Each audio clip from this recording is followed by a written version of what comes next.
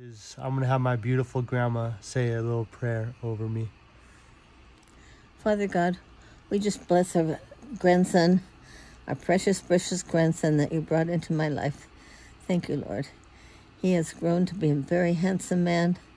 He loves you, Lord, with all his heart and his soul. And he's just the best. We are so blessed to have our Zachary Williams in our home. Thank you, Lord, for Zachary. We love him very much. In precious Jesus' name, amen. Amen.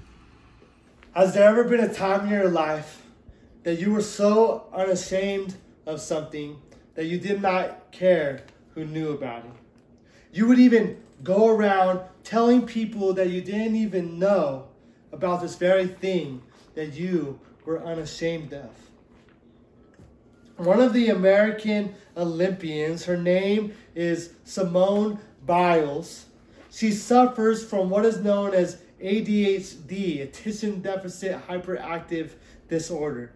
Her medical records one day were hacked and they were leaked out by the Russians. And when it was found out, Simone publicly stated that she is unashamed to have ADHD. And she is unashamed that she has to take medicine for this very thing. As we look into Romans 1:14 through 17, we see something that Paul himself is unashamed to let people know. In Romans 1, starting in verse 14, Paul says this: I am under obligation both to the Greeks and to the barbarians, both to the wise and to the foolish. So I am eager to preach the gospel to you also who are in Rome. For I am not ashamed of the gospel, for it is the power of God for salvation, both to the Jews and also to the Greek. For in it is the righteousness of God is revealed from faith to faith. As it is written, the righteous shall live by faith. See, in this passage, we see three things that Paul is convicted by because of the gospel. One, he is convicted that he is obligated to preach the gospel. We see this in verse 14. Two, he is eager to declare the gospel in verse 16. And three, he is unashamed of the gospel in verse 16. We see also three explanations that Paul has for the gospel. One, the righteousness of God is revealed. Two, it's a righteousness that is by faith. And three, the righteous will live by faith. These are Paul's explanations of the gospel. Paul is saying that he is unashamed of the gospel. There is no apology by him to others. No apology for what he believes, or no apology for how he preaches about this gospel. See, the gospel brings salvation. We live in a world today where people are perishing. If they do not know Christ, we should tell them about the good news that can save them.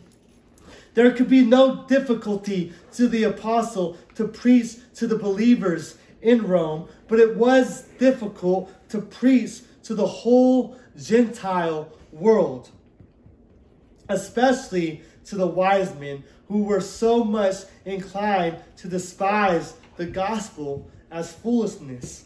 Paul would not confine himself to the congregation of just the Christians in Rome, but even to those who opposed him. The young Paul certainly would have rejected the view that Jesus had been raised after his death, not because he doubted as such the resurrection, but because he would not believe that God chose to favor Jesus by raising him before the time of the judgment of the world. Paul's persecutions probably involved traveling from synagogue to synagogue and urging the punishment of the Jews who accepted Jesus as the Messiah.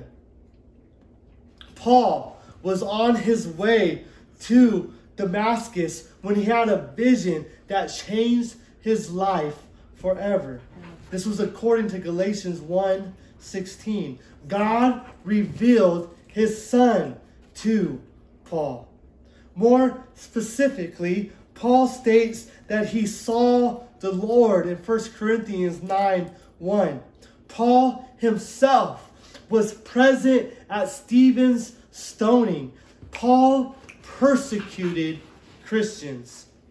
Paul was arrested for the gospel in Acts 21:27-36 in AD 57-59. He was transferred as a prisoner to Caesarea. He stayed there for 2 years. On a voyage to Rome, he was shipwrecked. He spent 3 months on the island of Malta. Finally, he arrived in Rome. He was under house arrest in Rome. He traveled to Spain and he was arrested again. In Rome, he was beheaded for this gospel. He died as a martyr for his faith. His death was part of the executions that was ordered of Christians by the Roman Emperor Nero. And this was following after a great fire in the city in AD 64. Before he was martyred, all these things happened to Paul. And he boldly proclaimed that he was unashamed of this gospel, the very thing that he was beheaded for. Paul talks about all the things that he went through for the gospel, as we see in 2 Corinthians 11:23-28, as Paul states this: "Are they servants of Christ? Am I speaking like I am out of my mind? But I am so much more in harder labor, in more imprisonments, in worse beatings, in frequent danger of death. 5 times I received from the Jews the 40 lashes minus 1. 3 times I was beaten with rods. Once I was stoned.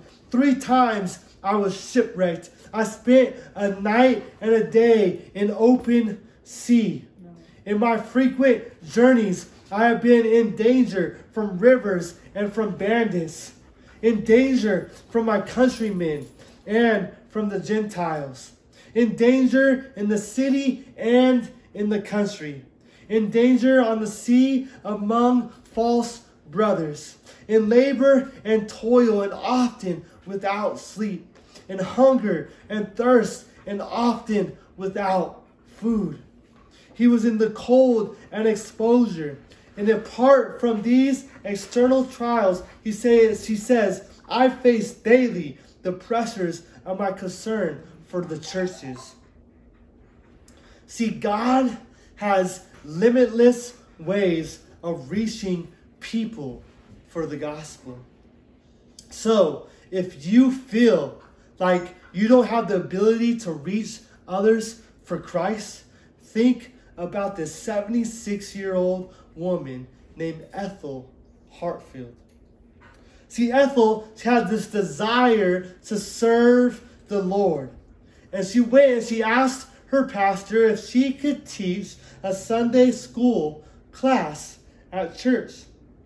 He informed her that he thought that she was simply just too old to teach a Sunday school class.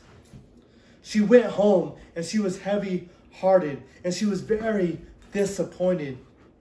Then one day, as Ethel was tending at her rose garden, a Chinese student from the nearby university stopped to comment on the beauty of her flowers.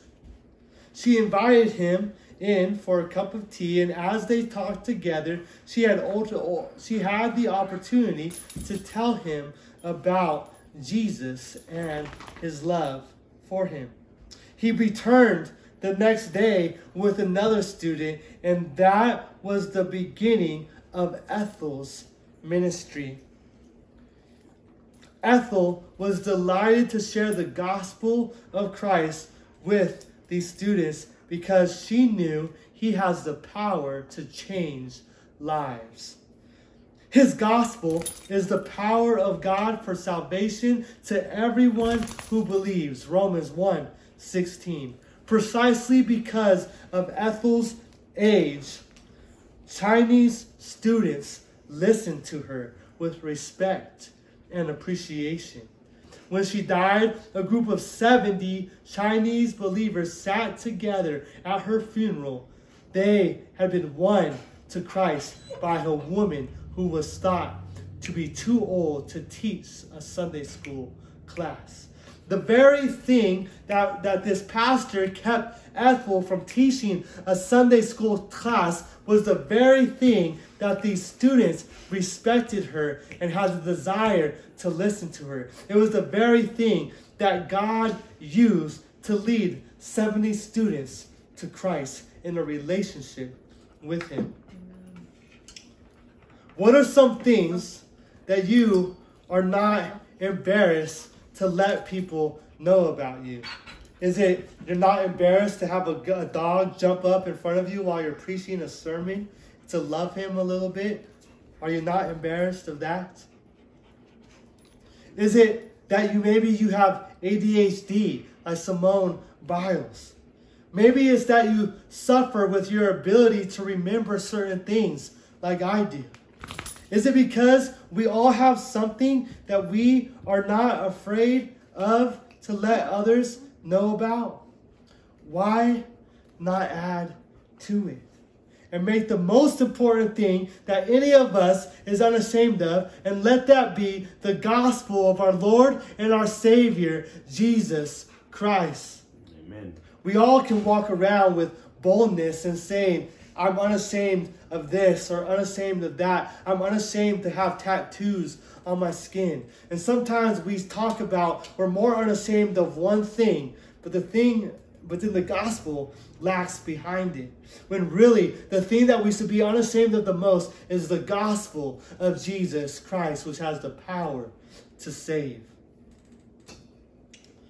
What is it going to take for you to go through to where you can boldly say that you are unashamed of the gospel? We discussed all these things that happened in Paul's life. He was shipwrecked. He was on house arrest. He was in prison. What are you willing to go through for the Lord? See, all these things happened to Paul. He had imprisonments. He was suffered with beatings. He was in frequent danger of death. 5 times he received the 40 lashings minus 1. 3 times he was beaten with rods. He was stoned. And after he was stoned, people thought that he was dead. He got back up and went to the very city that stoned him and declared the very gospel that they stoned him for. He was shipwrecked 3 times. He spent a night and a day in open sea. He was in danger from the rivers and the bandits, in danger in the city and the country, in danger on the sea and among false brothers. He labored and he toiled. He often went without sleep. He was in hunger and he thirst, often went without food. He was in cold and exposure. And apart from all these external trials, he faced daily the pressures of his concern for the churches. So what can we apply for ourselves through this message of what Paul is telling us about? One is to just go out and preach the gospel wherever you go, no matter what may happen to you. What we should believe in light of this gospel is that the gospel has the power to save. Overall, the application of this passage is to go out and to preach the gospel and to believe that it has the power to save. Believe that it has the power to transform lives. Right now, we're going through this election, and there's a lot of turmoil that is taking place on both sides, on both parties are fighting, saying that they won. The other one is saying, no, I won. And the truth has yet to be really revealed. And it is causing a lot of turmoil within people in our country. People are sitting and waiting for the outcome. And there will be one group of people that will be hurt if Biden is elected. One people that will feel bad and hurt if Trump is reelected. And there is this turmoil that is taking place. But there is one thing that can bring peace. There is one thing that can bring comfort. There is one thing that can bring hope. There is one thing that can bring salvation. It is the gospel of Jesus Christ. We've gone through many different presidents throughout the course of our history as a nation. Some of them we've liked. Some of them we haven't. But out of the course of our nation, the course of our nation, the history of our nation, there has been one person, one God who has sat on the throne since the beginning of time. And his name is Jesus Christ. And his gospel has the power to save. His gospel has the power to transform lives. And it's the very gospel that Paul is calling us and telling us that we need to be unashamed of this gospel. If you are a Christian today, if you are a believer in Christ, do you feel obligated to preach the gospel? Are you eager to preach the gospel? Are you unashamed of this gospel? This gospel that has the power to save. No, there was one point where I wasn't following the Lord and I wasn't walking with him, right? I even denied the fact that maybe there even may be a God. And when I was 19, I thought about suicide, but it was this very gospel that saved my life when I was 19 in the middle of a ball field. I remembered what my parents had taught me growing up. I remembered what I learned in Sunday school classes. I remember what I learned sitting in churches, and this very thing that I ran away from and denied was the very thing that saved me when I was 19 years old in the middle of the ball field in Highland, California, where I was considering suicide. And it's the very thing that I am unashamed of now. And because of that, because of the gospel, as a believer in Christ, we are called to preach this gospel. We are called to go out into the world and preach the gospel and to baptize them in the name of the Father and the Son and the Holy Spirit, teaching them everything that God has commanded us to do. Do you feel obligated to preach the gospel today? Are you eager to declare this gospel? Are you unashamed of this very gospel that you should be obligated to preach? Do you believe that through this gospel, the righteousness of God is revealed? Do you believe that it's a righteousness that we're called to live out by faith? Because the righteous will live by faith. So whether you struggle with ADHD like Simone Biles, whether you struggle with retaining information like I do, be unashamed of the gospel. Declare the gospel. Because one day, Jesus is coming back riding on a white horse to take his people home. And he's going to ask us, what did we do with his son? 1, did we believe in him? 2, did we share him with others? God bless. All right.